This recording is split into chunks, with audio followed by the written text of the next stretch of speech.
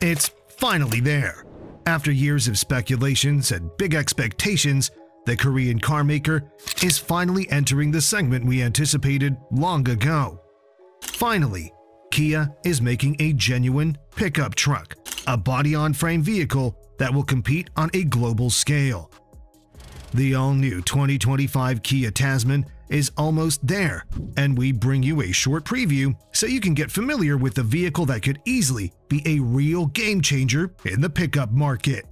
In just a few decades, Kia became one of the leading brands in this automotive industry with a solid reputation and, more importantly, excellent sales numbers.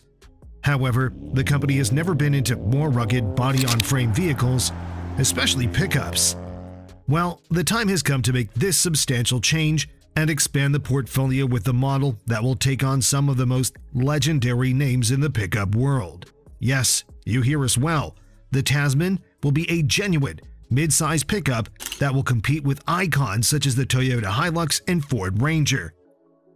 Kia's pickup has been in talks for a long time, and now it's official. Moreover, the test model has already been spotted a couple times over the last few months.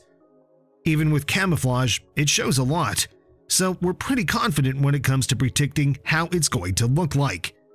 And we're not the only ones, as various rendering photos have already appeared on the internet.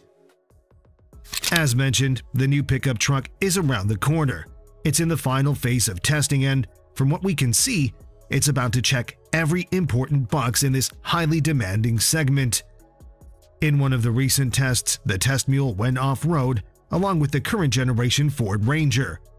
We presume that Kia engineers wanted to compare the abilities of its pickup with one of the class leaders. But more importantly, this gave us a picture of the Tasman's size.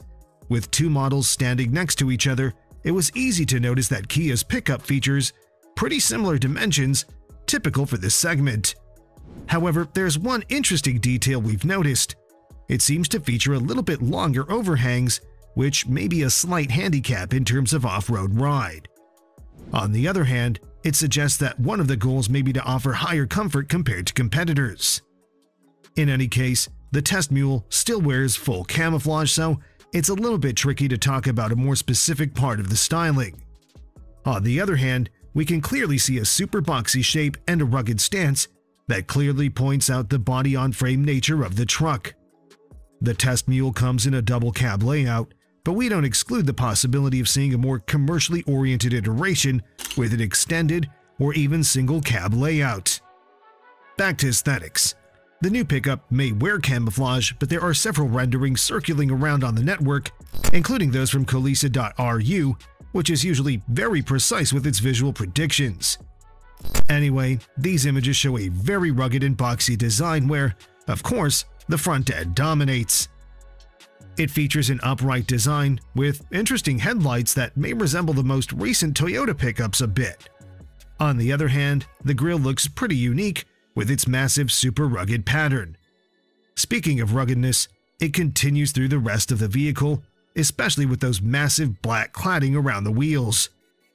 All in all, if the production version comes with similar styling to these renderings, we have no doubt that the look will be one of the key selling points of this pickup. But since we're talking about body-on-frame pickups, attractive aesthetics are not enough for success. Besides form, you need substance to be successful in this segment, especially if we consider Kia's plans to compete in various markets around the world. According to the officials, Australia will be one of the key markets, which doesn't come as a surprise considering the popularity of mid-size utes down under. However, the company also plans to compete in the domestic market as well as in Europe, while many experts even speculate about the North American market. Anyway, even though the test mule is still covered with camouflage, some of the spy shots clearly show what's under the skin. For example, one of the shots, taken during the test drive in Korea, clearly shows that the new pickup features good old leaf springs in the back. With such old-school technical solutions, it's clear that the Tasman will come with pretensions to be a very capable work machine. After all, some sources already speculate about things like towing and hauling, suggesting that Kia's pickup could be more capable than well-established rivals. In numbers, that would be around 2,200 pounds or 1,000 kilograms in terms of payload, while the max towing capacity is estimated at around 8,000 pounds or 3,600 kilos. However, during another test drive, we noticed that things were a little bit different. This time, the test mule had coil springs, which indicate that a comfort-oriented variant could be offered as well. Some believe that the actual setup will depend on the market. For example, the European model could come with coil springs, while the Australian or Korean market version could use leaf springs. Still, they're much closer to the idea of offering both setups, no matter the market. In that case, leaf springs would be reserved for cheaper variants, while the more advanced setup would be followed by a more luxurious interior and other comfort features, and feature a higher price tag, of course. Speaking of comfort and convenience inevitably leads to interior design. And since we're talking about a test mule, it doesn't surprise that not many details are known at the moment. Capable spy photographers managed to catch a few interior photos with their cameras, but unfortunately, Kia designers were smart enough to cover areas like the dashboard, steering wheel, center console, etc.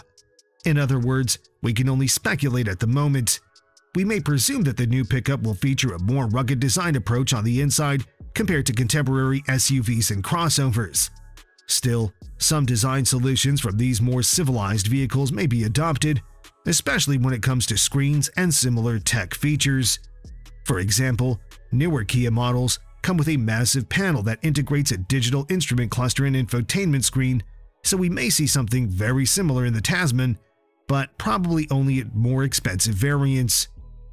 Cheaper variants would probably come with a smaller infotainment screen and maybe even an analog or partly digital cluster. With a double cab layout and dimensions similar to the Ford Ranger, it's quite obvious that the Tasman is going to be a pretty comfortable pickup truck. Besides space, we also count on a lot of standards and available equipment, starting from typical goodies like smartphone integration, integrated cameras, hill start assist, and a variety of advanced safety systems. Higher grades should also utilize fancier materials, including leather upholstery, more attractive color schemes, and similar things. Finally, with dimensions similar to the Ford Ranger, we may also expect a similarly sized cargo bed. In the case of the double cab version, that would probably be around 5 feet or 1.5 meters, if you prefer the metric system. In case Kia offers something more oriented to work, a single or extended cab version, we may expect the cargo bed to get bigger. As for the powertrain, the officials are still quiet about engine options, but we may presume that some of the familiar units are going to be used. As we're talking about a pickup that's going to compete in markets like Australia and Europe, the first thing that comes to mind is a diesel option. Most likely, that would be the company's well-known 2.2-liter turbo diesel, rated somewhere around 200 horsepower or 150 kilowatts, which seems competitive enough for the segment. But we also count on gas-powered variants. One of them could be a 2.5-liter Turbo 4, the engine that already powers a plethora of Kia models, with a max output that usually goes around 280 horsepower or 210 kilowatts. Finally, if we consider that the new pickup could possibly arrive in North America, we may also see something bigger on offer, with more cylinders. Currently, there are a couple of potential candidates, such as a 3.5-liter or 3.8-liter unit, where the latter would be pretty much the same unit that can be found under the hood of the Kia Telluride, with a max output of around 290 horsepower. Then there's the transmission, which will most probably be an 8-speed automatic, though some sources also speculate about a dual-clutch gearbox. Of course, the former seems way more likely in our book because of heavy exploitation. Speaking of exploitation, the new pickups shouldn't be just a capable work machine. We also count on decent off-road performance. Therefore, a 4-wheel drive version is a certain thing, while Kia will probably offer a variety of traction control modes for challenging surfaces like sand, snow, mud, etc.